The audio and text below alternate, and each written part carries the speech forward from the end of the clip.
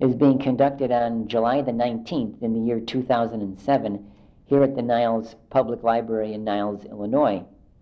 My name is Neil O'Shea, and I'm interviewing Mr. John Bugajsky, who was an Army veteran who served on the DMZ in Korea after the ceasefire. We're conducting this interview here in the group study room, and we're very appreciative that Mr. Bugajsky has come in to give his testimony, and he's been very patient. He first expressed an interest in coming in over a year ago, and so we're glad to finally be getting down to business, as it were. So I'm going to turn the tape recorder and the mic in his direction, and we'll ask a few questions that should help to cover the important testimony that he wants to provide us. So Mr. Bugajsky, when did you enter the armed forces? I entered the armed forces in 1955, September of 55.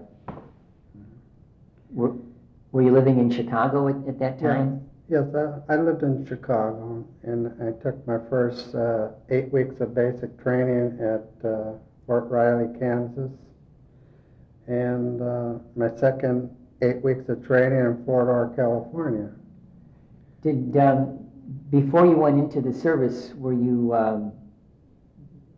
had you already completed high school, or? Yes, I've completed my 4 years of high school, graduated. What high school did you attend, may I ask? I went to Washburn Tech, or Washburn Trade it was called at that time. So you were born in 1934, so you would have been in your early teens during World War II, I suppose. Exactly, yeah. Yes. And in the early part of Korea, now it was Korean conflict, I was still in high school, so I really, didn't get into the full swing of it. The battle was ended in '53. So you entered. See if I got the dates right here. So you entered the service when you were 19, was it? Yeah, 19? somewhere around 19 or 20. Yeah. And was that because you wanted to contribute to the national defense? Right. But plus, I also knew I had a 2-year obligation that I had to fill, and I went and enlisted for 2 years. First, I enlisted for 3 years, and when I got down to the induction center, they said, "Well, you want to go out as soon as possible?" I said, "Yeah, let's get the ball rolling," because for some reason the draft board was getting things all screwed up. I tried to push my name up so I could get my obligation done, and they kept on goofing it up, so I just went down and enlisted. And was there a particular reason why you chose the Army as opposed to any other branch of service? I was always an Army man. An Army man. Were there relatives in your family that were Army men? Oh yeah, I had an uncle who served in the Pacific, in the Army. Yeah, I was strictly an Army guy.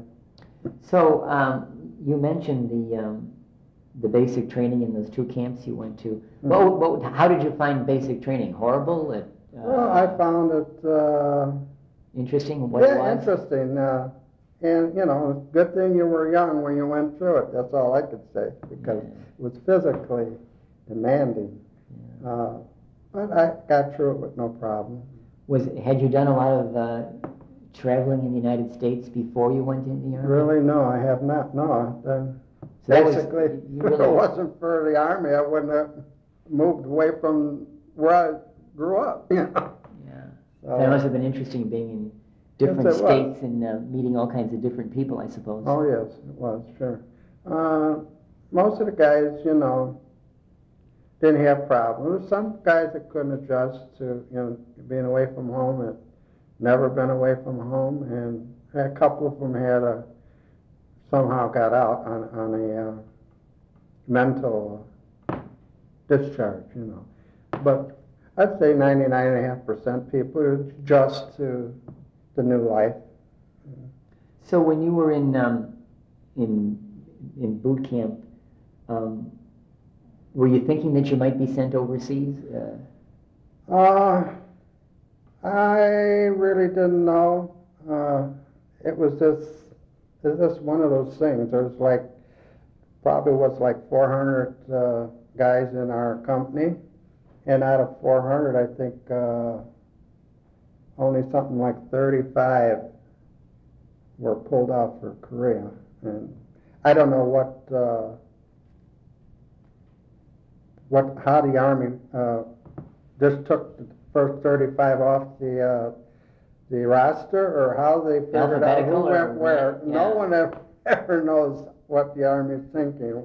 I mean, I had no training in military as far as military police. So when I arrived there, that's where they put me, in a regimental police outfit. Was that in Korea? That was in Korea, when I arrived in Korea, yeah. So, and that was with the 24th? 24th Division and 21st Regiment. And so you there was no indication in your training or anything that you would wind up as an MP? No. So if you're an MP, does that mean you got to be sort of tough, or you have to enforce rules? You have to enforce the rules. You have to, like our daily job was, we would have a gate guard, and you would have to have the password and all this stuff to get in, and then that was at night, no, I shouldn't say at night. What I mean to say is that we had different duties. During the day, we would have checkpoints that we go out to, and we would check civilian personnel that are in the DMZ zone, and they had to have proper identification. We always had an interpreter with us, and that was our daily job, or we would have roving patrols and just keep your eye out for certain things. So you did your 6 weeks in Fort... Pardon? You did your 6 weeks training basic in... Eight weeks. Eight weeks in the beginning, and 8 weeks, 2 8-week training. And then just after that, then you went overseas. Did you get to come home after that or anything? No. Well, after the first 8 weeks, we were given I think a week's leave, and then I had my orders to go to Fort Ord, California. So I think it was somewhere around Christmas. So I had the Christmas and the New Year's off at home, and then I left for Fort Ord, California. Did your family notice any big changes in you for having been in the Army? Or you... Well, I'll tell you, the biggest change they seen on me was physical, because I was such a skinny guy, and I was always on the go. I was 120 pounds, right? And after my first 8 weeks, I gained 20-some pounds. Wow. And I was they didn't recognize me when I come home. I mean, usually it works in the reverse, yes. But because I was always on the go, and then when I went in the service, and everything was routine, and everything was, you do this, and you do this the same every day. You do this, and you do that. And you would eat regularly, and then I think it was what we used to call candy and pie and ice cream. We used to call it pogey bait. And all that stuff, that's what put the weight on me. It wasn't the Army food. It was the food we ate after. So I gained some weight. And it didn't do you any harm. I mean, it didn't do me one bit of harm, no. Yeah. So you learn that you're one of the 30 or so from this famous 24th Infantry Division, 21st Regiment. Now, why is the 24th Infantry Division famous? Or they're famous for, they have a motto that they are the victory division. They are the first to fight.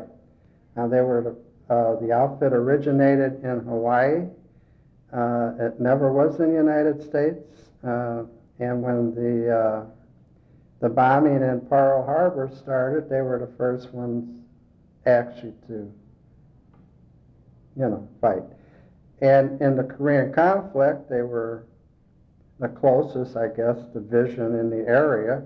So they were, again, the first ones to land in Korea. And during the conflict, June 25th, 1950. So there they again are the first out to fight. So that's, they took one a heck of a beating out there and lost a lot of guys being the first to fight and not having a proper, you're not, everything is up to snuff when you first land in an area where all the hostility is. And so they got their butt kicked pretty bad out there. But they were still there when I got there. And, so you get the news you're shipping to Korea, yes. And is it by boat or by plane or? Yeah, I got my orders in Fort Ord, California, and I was shipped to Seattle. And then from Seattle, Washington, they shipped us, we went out to Adak, Alaska, and we stopped there for a day, and from there we went to Japan. And this is by boat? By boat. Mm-hmm. And so there were lots of other troops besides the 30? Oh, yeah. Although it was loaded, they probably had 3,000-4,000, if not more, troops. It was a Navy boat or a transport? Yeah, it was. In fact, it was, I don't know if I had on that pictures that you took with the medals, mm-hmm. That boat is called the USS Freeman. That's the one I went across. USS Freeman. Yeah. So it was a Navy ship. Lands in Japan? Yeah, we Japan? We got to Japan in I'm trying to think of the harbor. It wasn't Tokyo. It was Yokohama. Yokohama. Mm-hmm. Yeah, Yokohama. And we stayed there a couple of days, and then they shipped us from there to Incheon. And from Incheon, I was assigned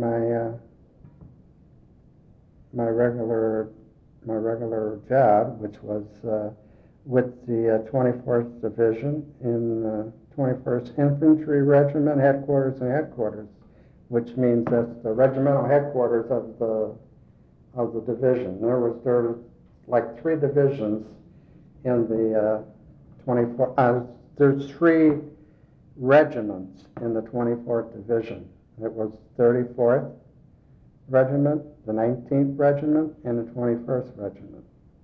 And the 19th and the 34th Regiment would rotate off the line, off the 38 parallel, So when one regiment went in and they stayed, I don't remember if it was 6 months, 6-month crack, and then they would pull back and the 34th would go up on the line. And they would rotate back and forth every 6 months. And the 21st Regiment, which I was in, we were called a backup regiment. In case there was a breakthrough on those 2 regiments, we would be the 3rd supporting regiment. So I believe it was anywhere 3 to 5 miles off the 38 parallel. Yeah. So when you're in, this is probably not going to sound very informed, when you're at the 2nd camp in Camp Fort Ord training, mm-hmm. you don't know yet what division or regiment you're going to. Mm-hmm. No. Then you're assigned to Korea, and you. Right. All I was told in Fort Ord, California, after my 8 weeks of my second 8 weeks of training, I was considered to be light weapons. That I'd been shipped to Korea. I'd be shipped from Fort Lewis, Washington, to Korea. And did you think that was a good assignment, or that's just the way it is, or? I really didn't have any thoughts about it. Yeah. It didn't bother me. And so so you're going to be assigned to military police. Mm-hmm. How did you feel about that? It's like that didn't bother me either. I figure, I think maybe I always liked spit and polish, and that's what that outfit is. Military police is very spit and polish. I mean, you had to be sharp. You had to be, it's sort of an elite outfit. I look at it that way, And to this day, I'm still the same way. My wife always telling me, yeah, I'm going to sign you back up because I still spit and polish today. I'm on the VFW color guard, and we're a spit and polish outfit, you know. So you were assigned to the regimental headquarters as military police. Mm-hmm. And then, do you have to move up then with the regiment when it you were on backup, or did you have We are backup, but we have our maneuvers that we went through, and you know, this is what we have to do. And say, for instance, our job during a maneuver as like a military strike operation, our job would be to guard the CPs, the Central Command posters. Oh, I see. And that's what we would do. I mean, that's where all the big brats are in there making all the decisions, what they're going to do and so how they're going to attack. And that's our job. So you'd be security. You'd be using more than just a pistol then, or oh yeah, now? Yeah. Oh yeah, right. Rifles or 50-millimeter machine guns, or you know, our 45s we have. Like I say, I was trained in light weapons, so I could fire mortars and 75 recordless, 105 recordless, or those were used to be on the Jeeps, you know, big round ones, that type of thing. So, and then there are regular infantrymen that just fire the M1 or, you know. But light weapons are usually assigned mortars and 8.1 mortar and all this kind of stuff. It's a little more firepower than just a rifleman.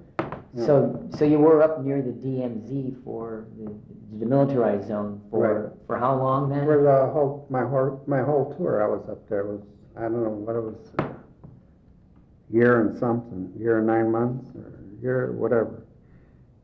1 year, 9 months, 19 days. You were on the DMZ. Yes. Yeah.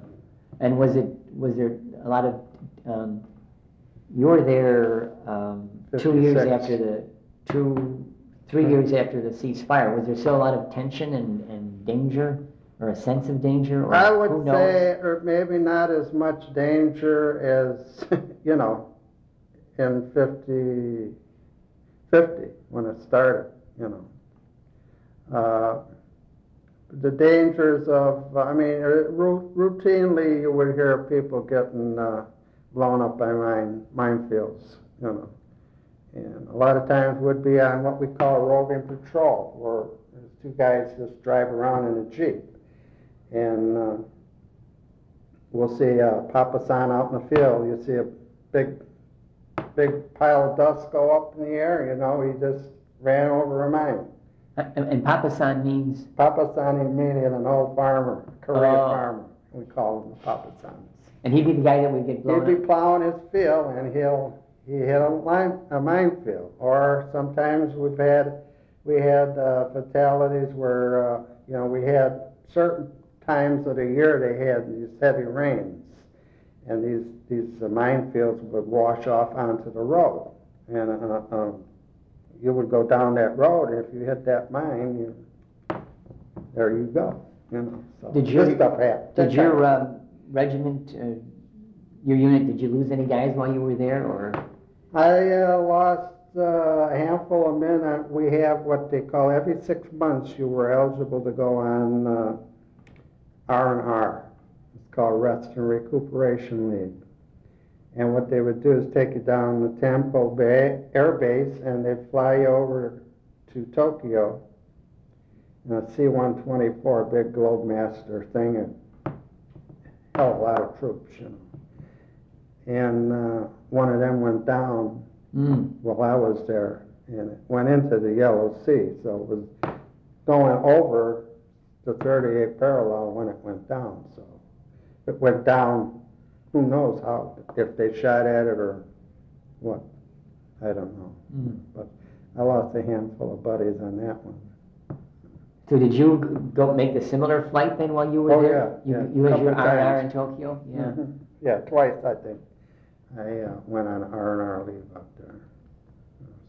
You know, they were big airplanes, and you would think they're never going to get off the ground when they take off. It's just like 4 stories high. I mean, it was really huge. They would drive trucks in it and troops in it, and everything would be piled into it. You know, Yeah. it's big, heavy airplane. Did you have much contact with the Korean people when you were there, or? The civilian people? Yes. Oh, yeah. Being in the job that I have, yeah, I was constantly in contact with them. If either at a checkpoint, you know, we'd have so many checkpoints in the area where we'd have to check their identification, and the only one who were allowed up on the 38, up on the DMZ were farmers. Of course, you know, they got a way of getting their identification changed so that, you know, women used to follow the camps around, and you know what I mean. Yeah, I could guess maybe. And wherever a camp moved, that's a little village would pop up.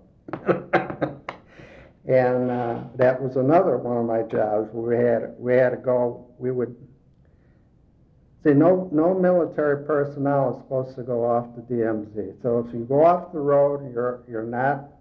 It's court martial offense.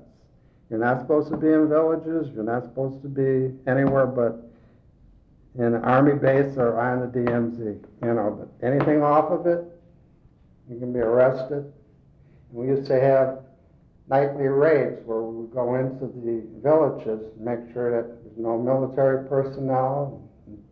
People are there, you know, with proper identification. If they're not, we load them into the trucks, send them back to Seoul. Did you ever have to load anybody onto a truck? Plenty of times. Really? Oh, yeah. Soldiers? Soldiers. You couldn't give anybody a break? It break? all depends how the order came down from the regimental headquarters. If it said pick up all military personnel off the MSR, and we would pick up and all the MSR stands for? Gee, I forgot what it starts. Off the road. In other words, you're off the DMZ, then you're not. The DMZ. You're not on military grounds. You're not supposed to be there. You're supposed to be either here or in your camp or. And the American half of the DMZ below the demarcation line is about, did you say 3 to 5 miles wide or something, or how wide is it? Or is it a big area? It's hard to describe how. You mean how wide it was? Yeah. Oh. Because your whole camp would have been in the DMZ. Yeah. Oh, right. Yeah. It's a pretty big area. And like I say, the guys go out there and they want to have a good time and they want to have a couple beers and stuff. And sometimes the orders would read to pick up all non-military personnel in the area, you know, without proper identification. And sometimes the orders would say pick up all military personnel. So one time we'd leave them alone and we'd pick up our guys. The next time we'd leave our guys alone and pick them up. And we'd send them to Seoul, and these women were supposed to be checked out, and yeah. And before you know it, the next day they're right back. Did you ever have to bring the heavy hand of the law down on some of your friends? Yes. Oh dear. It did. That was hard, I bet. Yeah, that's not easy. Yeah, that's why they said, you know, when we went over there on the boat, they sort of kept us shunned to the side for some reason. You know, we could never figure that out. Why just certain people, you couldn't mingle along with everybody. You just were sort of like pushed to the side. They didn't want you to get too involved with, you know. Of course, you had to get involved with your own company of people, but they knew everything that was happening. But see, a regimental headquarters is like a center point for all these different battalions. There's so many different battalions in a regiment, and there's so many different companies in a battalion. It forms out, spreads out like that. It goes from regiment, it goes from division. There's so many divisions there's so many regiments in a division, and there's so many battalions in a regiment, and there's so many companies in a battalion, and then it's broke down to platoons, you know, to the individual. Organization, hierarchy, Yes. yeah. So, is there anything that particularly stands out from your time in serving there? Most memorable event, or funniest event, or saddest event, or? Not really. I mean, they used to tell us that, 20 years from now, you'll look upon this operation as, a joyful time. And I actually do. I remember all the friends I had out there, and people serve in the Navy and have served on a particular ship, and they only have X amount of people on the ship. I mean, only, maybe even if it's 1,000. I know a lot of guys didn't know all 1,000 guys on their ship, but it's a little easier to locate people that were on a Pacific ship than it is to locate someone who's served in a division where there might be 50,000 guys.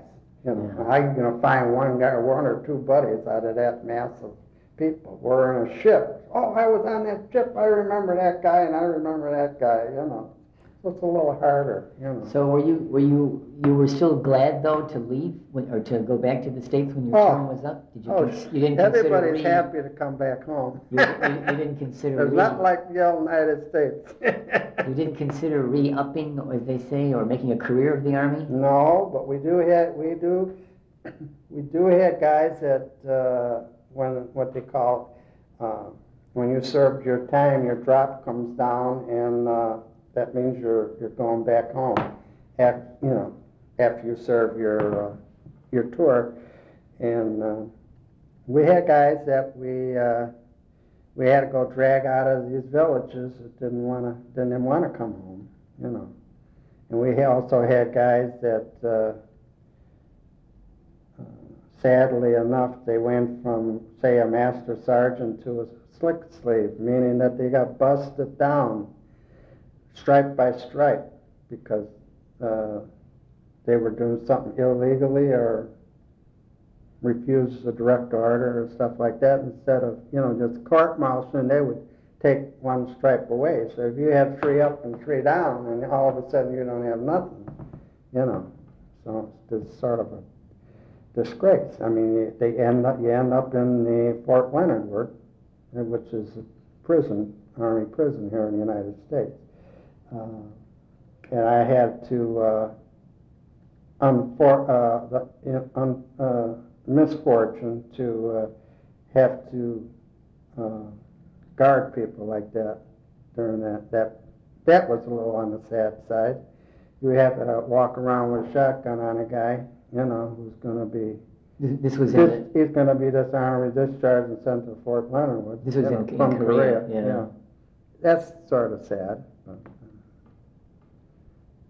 that's their life they chose. And, yeah. But I wouldn't. That wasn't the average guy. I mean, but that would be the most memorable.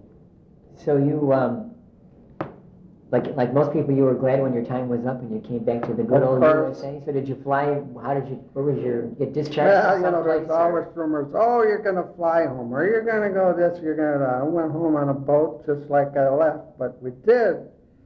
A lot of guys, when they got to Fort Lewis on the way back, they'd sent them by train to wherever they're, like our area here was Fort Sheridan. But fortunately enough, we got to fly home. They flew us in from Seattle to O'Hare, so that's sort of lucky. And then when you landed at O'Hare, were you a civilian then, or? Oh no! When we landed in O'Hare, we were sent to Fort Sheridan, Illinois, where we were. We had to turn all our gear in, and we got our separation papers. You still had certain obligations, even though you served 2 years. I had a total of 6-year obligation with the military. So that was 2 years of active duty and 2 years of active reserve and 2 years of standby reserve. So a total of 6 years. The 4 years that followed your being in uniform overseas, for those 2 years, did you have to go to regular meetings or? any kind of special training, or? You mean after? After, when you came Oh, yeah. back? After I was discharged, excuse me, from Fort Sheridan, I had 2 years of active duty to serve in a reserve unit.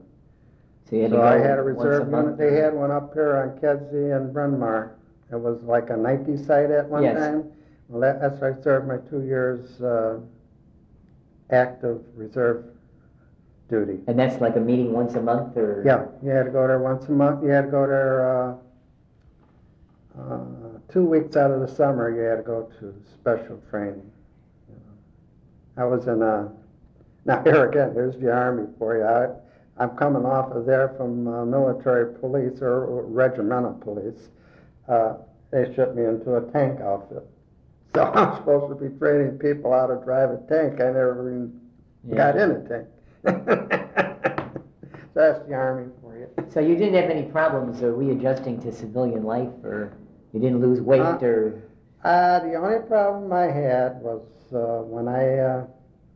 when I enlisted in the service, I was working for a small outfit that did remodeling, tile work, and bathroom, redoing, remodeling homes and stuff. I sort of was a training in that, So then when I enlisted and I served my time, I come back, I tried to get my job back. The guy wouldn't give me my job back. So I says, well, that don't work, The man you hired when I was in the service, I got more seniority than he does, because you don't lose your seniority when you go in the service. That stays intact. So I want my job back, and if you don't want to give it back to me, I hand it over to the Army, which I had to do. And the Army got it back for me. And then when they sent him a letter saying that he has to get that job back, I told him to stick it. I just wanted to prove to him that I could get it back if I wanted it. But who wants to work for someone who don't Right, want it? yeah. I think they're still having problems like this now with this Iraq thing. Yeah. It's just terrible,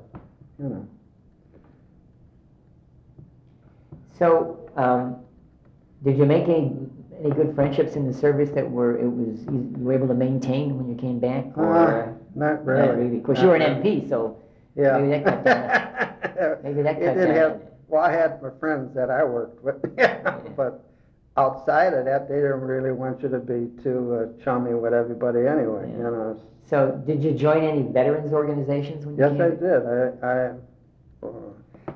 I tried to get in. Well, that hadn't been for after quite a while I was out of the military, because, and then when I did try to get into VFW, I wasn't qualified because after 1953, everything dropped out of sight. And no medals, no ribbons, no recognition that you even served in Korea. And even on your discharge, it doesn't even state. It says on here, overseas returnee, but it don't tell you where. They don't give you any combat ribbons. They don't give you nothing. And everything on my discharge read NA. And so when I tried to get into the VFW, it says, well, you didn't. How do we know you served in Korea? Your DD-214, which is your discharge, doesn't state you served in Korea. I says, well, I know it don't state it, but I did. Well, we can't take your word for it. I says, well, then I'll find somebody who can prove that I stayed. And so I contacted Senator Yates at the time, who was living at the time, as our senator, and explained to him. Before I did that, I did write to St. Louis, and they give me a thing stating that because of the fire in 1973 that we had in St. Louis, destroyed 80% of the records. Mm-hmm. So therefore, there's no way to reconstruct your records or to prove that you served in Korea. And that was, period, goodbye. That's when I went to my senator. Explained it to him, and he stepped right up at the plate and got back to St. Louis, And lo and behold, they searched in Washington for backup records and found a morning report with my name on it when I was there in 1957, June of something, something, something. Sent me a copy of it, sent the senator a copy of it, so put on there verification that I served in Korea, Tanggu, Korea, from 1956 to 1957.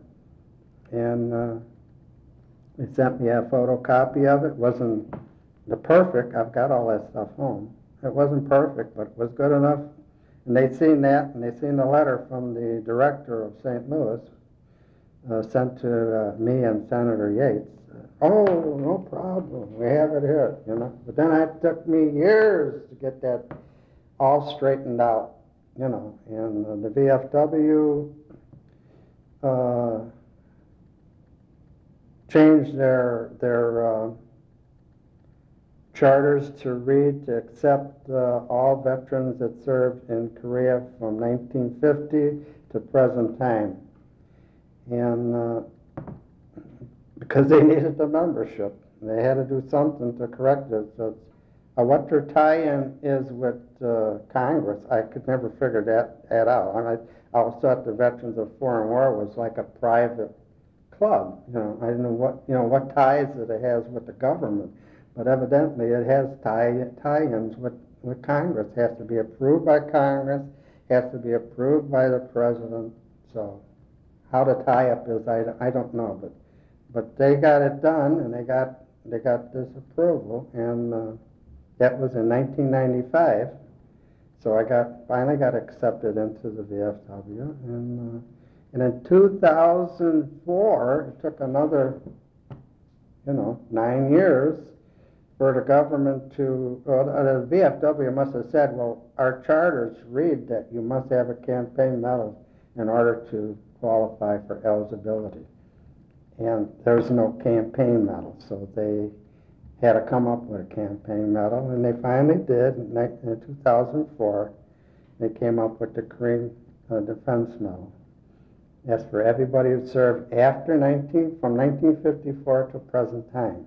Got that medal. So, but then again, you had to put in for it. They just didn't send it to you. But then it also said on there that they would correct your DD 214 to read the corrections, the proper corrections. And I had to send it to an Army Review Board. And it took a year for them to decide. And they said, well, Mr. Bugajsky, you only had 2 years to correct any mistakes on your DD 214. And the 2 years are long gone. But to be served justice, to be the right guy, we're going to put that on your DD 214, and because they failed to put your good conduct medal on there, we'll put that on there, and we'll correct it. And because of what happened in 2004, it's not your fault that you couldn't put it on back then because you didn't have it, So they decided to correct it. I waited another year for them to give me this here, and I had to get back contact with Senator Durbin's aide to see if he could light a little fire under their little butt. They get the information, and here it is, lo and behold. You got the correction too. So you know who's got the weight around here. Yeah. The senators have the weight. But God bless them. You got to be patient dealing with the Army, I Yes, guess. yes. Well, most guys, I think, a lot of people would never go through this. And I'm an officer out there at VFW Park Ridge here on 3579 post. And my brother-in-law, who's the commander out there, he says, when we get these new guys in, don't discourage them by saying, it took you years to do this, and it took you years to do that. Don't tell them that kind of stuff. So you were mentioning that you thought the VFW ought to change their name, did you? Yeah, I really think, that would be I see the handwriting on the wall. I mean, we're losing so many people. And the guys that we have are in their 80s from the Second World War. And even Korean guys are, I'm no youngster either, and it's hard to get people to run for offices, and you got to have your officers to be chartered, or otherwise the whole post falls apart. Now, Park Ridge has always been I think we still are, but it's always been the largest post in the country. We were at one point in time, there were 3,000 members. That's pretty huge for a post. Not active, but... What's the membership now? The membership now is down to 1,500. 1,500. And the office that you hold is? I'm a junior vice commander. Junior vice commander. Mm-hmm. And we've been trying so hard to try to figure out a way to get the Iraq people coming back involved with the VFW to stay strong, because they're constantly trying to cut the VA budgets, and if we don't stay in numbers, they're going to just take it all away from us. And we just can't get a handle on how to attract these young men from coming back. My thing was that I harped for a long time is that we could be attracting these people from Korea. A lot of these guys, like me, I knew I wasn't eligible, so I didn't bother with the VFW. Now a lot of these same people, and a lot of the young people, because are eligible, but they don't know it.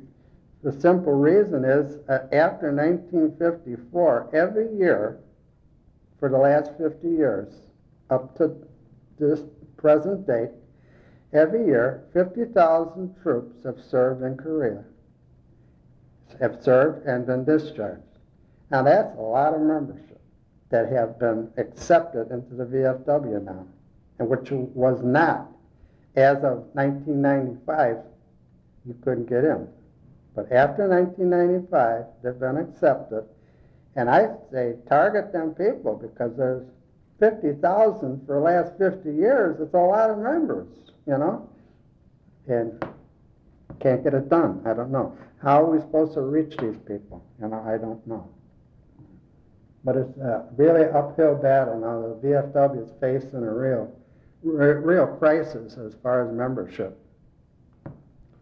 And do you think your military service or experiences affected your view of life or the world, or? Well, yeah, I think it had. I think it affected me. I think it made me a better person.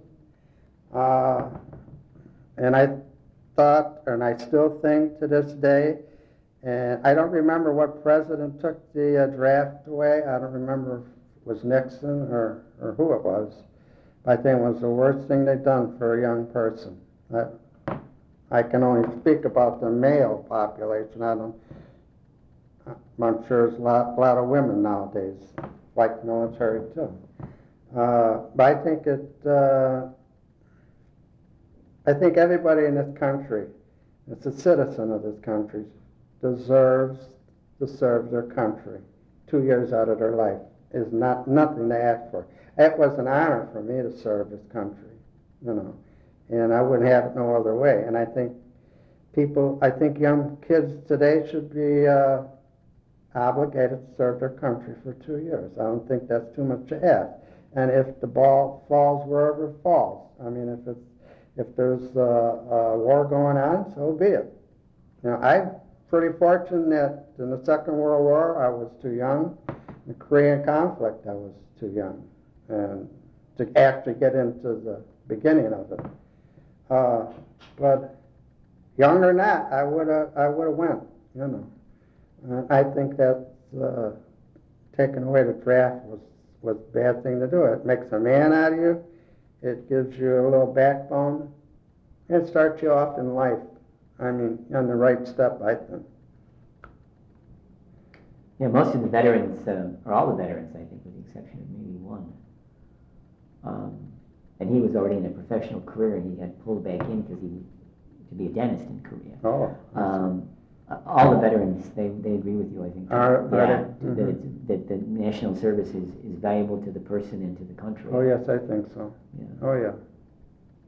That's a lot for your character, I think. And I think also that, I think if it wasn't for this Iraq thing, I don't think the patriotism would show through in this country. I mean, I don't want to label all the young people, you know, but most of them are not very patriotic, you know. And but there's no end to my feelings for these guys that are out there now getting all shot up out there, and who knows if it's, you know, you don't know who to believe no more. You know, is there really a terrorist thing going on, or what is this going on, you know? I don't know. I support the troops. We send, I'm on a committee where we pack boxes of food and all kinds of stuff for the troops in Iraq. Post pays for the postage, and I think we've sent this year 174 packages. The Park Ridge VFW? Yes, Mhm. Park Ridge VFW. And that's 3579. 3579. So we're very, very much involved. We support the troops 100%. I can't say that I support the previous government politicians that are supporting this war. I don't think we should be there, but you can't forget our troops. You got to support them. They're something else. Thank you for bringing in the photographs which we've scanned, and we'll add that to the interview, and then we'll probably discuss the captions with you, and we have scanned your DD 214 and the 215 corrected. Very good. At this point, is there anything you'd like to add that we haven't covered in the interview? No, I think we've covered quite a bit. Did we do a fair job? Okay. Yeah, I think so. Well, thank you, Mr. Bugajsky, for coming in. I look forward to getting this typed up for you so we can review it. Thank you for having me. Mr. Bugajsky, I see your dear wife is waiting for you outside the door. But why? You said you're still spit and polish. What does all that mean?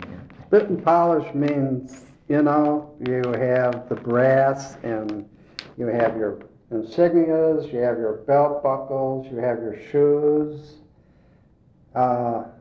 This was all I learned in Korea, getting involved with the military police out there. Everything had to be sharp. You had to have, our uniforms had creases built right into them. We work maybe all day at shining shoes. I mean, you could shave in them shoes. Instead of using a mirror, you could use, and we spit and polish. Just use a little spit and polish and polish and buff and buff and buff and buff till that thing shine like you've never seen it before. And the brass, you could shave in it. I mean, everything was sharp. And guys used to take these, what do you call them? Coffee containers, a little gallon container. You put the coffee in, and they'd cut the top and the bottom off, and they'd put them inside the bottom of their trousers so that they would round off perfectly. I mean, everything was, that's what you call spit and polish, and that's what we were. Everything had to be just right, and you had to know how to perform with the rifle. In fact, just the other day we had a practice at the post. Color guard guys, and I was showing them some routines that we did with flipping the weapons and doing different positions of present arms. Instead of just coming up and doing it, we would flip it. And I showed a couple of guys, we should add that to our our routine. Because you serve in the post's honor guard. Yes. Mm-hmm. And then when you were out recently at the Rosemont, you were hoping to recruit new members for the post, yes. to the post. And what did your sign say? Oh, the sign said, "Attention veterans, keep the VFW strong. Protect your VA rights. Join Park Ridge VFW Post 3579 today." And lo and behold, we did. I got two guys that came up with, the dues were $28 a year. And they came up with cash, and one guy was transferring from a suburb into Park Ridge. So that's actually 3 memberships, and we had three said they'd be there Monday to sign up. So there's six guys. So it was better than nothing. But And, the people were so happy to see us. That's what I really, really couldn't get over, you know. And you say you're still spit and polish to this day, yes. because of your Army experience. And then your wife comments on it too, right? Yes, my wife says, "Well, I'm going to sign you up in the service." I said, "They wouldn't want no old fogey like me." But I still, to this day, want to look sharp. I mean, our uniforms are sharp. Everything's got to be right. Our brass has to be just so. Everything is, when you're in a lead outfit, like a color guard or like a honor guard or any of that kind of stuff, everything has to be by the numbers. Even when you're using the weapon, you just don't put the weapon out. You count 3 positions in your weapon. 1, 2, 3, 4. That's right shoulder arms. There's 4 counts in putting that gun to your shoulder. So everything has to be done in sequence and with each other. So that's what we try to do all the time. We try to get sharper and sharper as we go along. The sharper the outfit looks, the better you look. You know. And the people eat it up. Like I said, we were at Rosemont, they seen us in our uniforms and all this stuff. The people were coming up, "Oh man, I was in this outfit and I was in that one. Oh, congrats, thank you for doing what you did." You know, and it was very nice. But we got to look for a way to bring in some new membership. That's the main thing. And a lot of young guys, they see us, and we have sort of a bad image at the VFW. That all these old guys, all they want to do is sit around and drink beer and talk about their old wartime stories, you know. But you know what? We've got about 3 or 4 Iraq guys in, and what we did, I said, you know, we have to get them, we have to sort of take them in our arms and bring them, and don't let them sit in that corner and there'll be a one meeting and never come back. Bring them into the fold. First thing we asked them, "You know what, you young guys, we need some more color guard. We need some young blood in this color guard." So we right away got them signed up in the color guard and fitted them with their uniform. And now they seem to be, you know, they like to sit around and talk about military, and that's fine, you know. But we have to sort of bring them into the fold. We got to get rid of our old ways and start adjusting for the young people. I think that's the only way we can bring these people in. It is a hard road to try to get new membership. Yeah, it really is. In fact, the guys are getting old now. They want to do this, they want to do that. They don't want to run for office, you know. And you have to fill your chairs, otherwise the outfit will collapse. You know. Now, I hate to see an outfit collapse that has 1,500 members in it. Yeah. They're not active members. We might get 50, 60 at a meeting, which ain't too bad. That sounds great. But, you know, how would you like the full outfit and you had 1,500 members in it? They'd just disperse those membership all over the country, you know. As you say, as an advocacy group for veterans' rights, I think Yes. that sounds like a wonderful continuing Oh, purpose. it is. You know, we do a lot of nice things. We go down to Hines Hospital once a week and we play bingo with the guys in the spinal wards.